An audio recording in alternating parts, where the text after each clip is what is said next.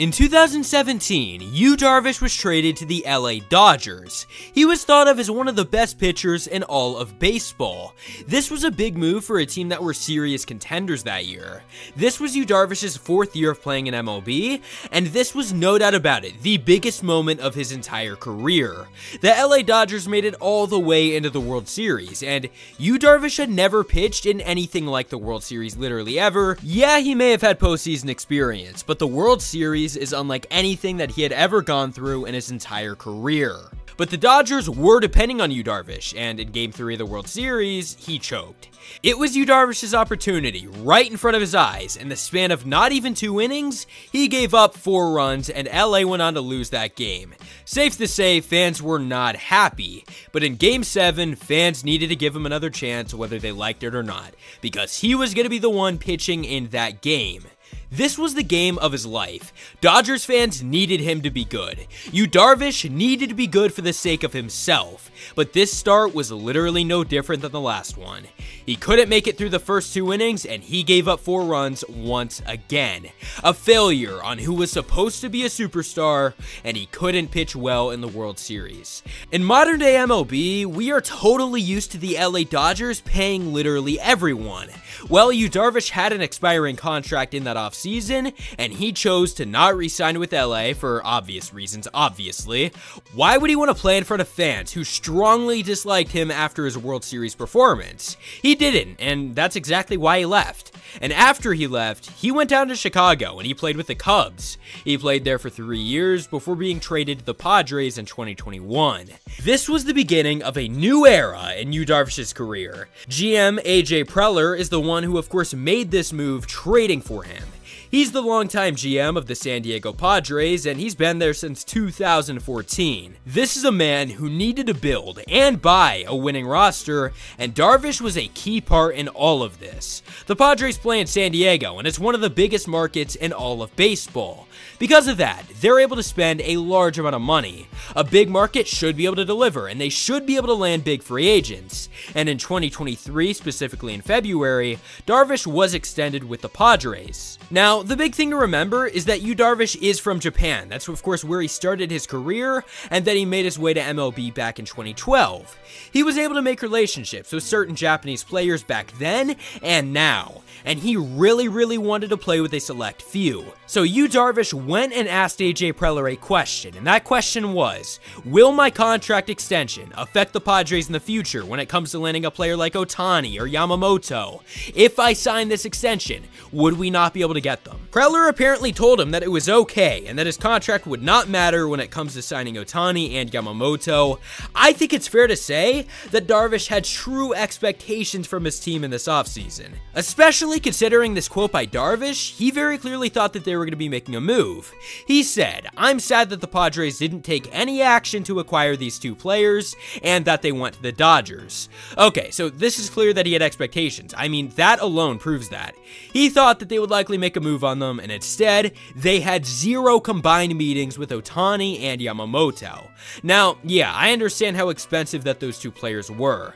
I get it, it was not going to be an easy task, and the odds of them actually signing either of them, yeah, that was really going to be rare, but they didn't even try. This is a team that not only has the 3rd best attendance in all of baseball, but they also get top merchandise money for several of their players, and especially, of course, Fernando Tatis Jr. This is a team that for sure had the money, but they just didn't try. They said, okay, too much money for us, we won't even have a damn meeting with either of them. And result of that, the division rival LA Dodgers, who have won the division 10 times out of the last 11 years, only just got better. They got the best pitcher, they got the best hitter in free agency. San Diego's putting up absolutely no fight, and it is pathetic. Especially when you take into consideration how this offseason has gone for the Padres. They traded away their best player, Juan Soto, to the New York Yankees. Now, yes, they got starting pitching. That's great. I, in fact, like that they got pitching. But are we going to forget that Blake Snell's a free agent and most likely will not be coming back? He won the damn Cy Young last year. To replace that type of production, all they would have had to do is sign Yamamoto. Not only would it have shown Darvish that the Padres are serious about winning, but it also would have shown the fans. People don't know how to feel about this team right now, and they seem really unserious at this point.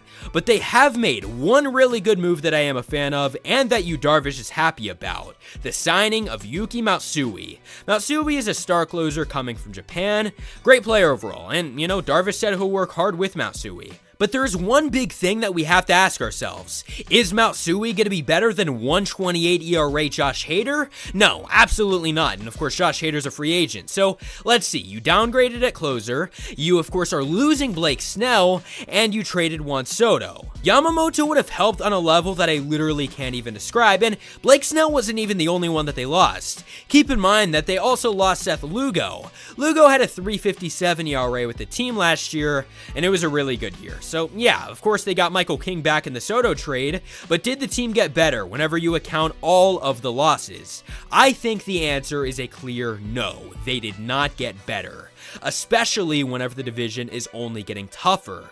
The Dodgers are currently the best thing since sliced bread. The Diamondbacks are coming off of a World Series loss and are only getting better. The Giants are currently in on several free agents and of course signed Jung-Hoo Lee. Meanwhile, you have the Padres. They simply just don't fit in with the rest of their entire division. Well, I guess the Rockies. I mean, to be fair, they have a friend, the Rockies. In all seriousness, this is a mess. Yu Darvish also went on and said, "I'm going to cry and pitch if even Roki Sasaki goes to the Dodgers." Now, Sasaki is a 22-year-old from Japan. He's going to be great. Why wouldn't he want to go to the Dodgers? I believe that Yu Darvish's heart will be broke even more. Imagine a rotation of Yamamoto, Sasaki, Ohtani, Glasnow, and really anyone could be the fifth man, from Dustin May to Bobby Miller to Gavin Stone. Yu Darvish is seeing his former team land every single pitcher that he's ever dreamed of playing with, and that has got to hurt. No matter how you look at it, it sucks. Yu Darvish also said, "Let's all become Padres fans. Beat LA." So it's nice to see him at least, you know, just trying to take the, I guess, more so motivational approach to all this. It sucks that this has happened to him. It sucks that the Padres are in the situation that they're in. But there's really only one man to blame. That is, of course, AJ Preller. AJ Preller is the one who has built this team. I mean, every single person in this organization nearly has all came from Preller. He has been the one who has dictated what that MLB system is looking like. And it has been losing. It has been disappointment. And it needs to change soon. There's a lot of things that are currently hurting this team right now, but I think that there's one thing in particular. Last month, the Padres lost their owner, Peter Seidler. Absolutely awful stuff. He passed away at 63 years old, and safe to say, he was a great owner. Not only was he great for the team, but he did a lot of great stuff off the field. This is a man who in reality is the reason why they spent so much money. He was willing to do anything just for the Padres to go and win. Not having him around anymore will forever hurt. But this is about all I have for you guys today. I hope you guys enjoyed. Subscribe if you haven't already, and peace out.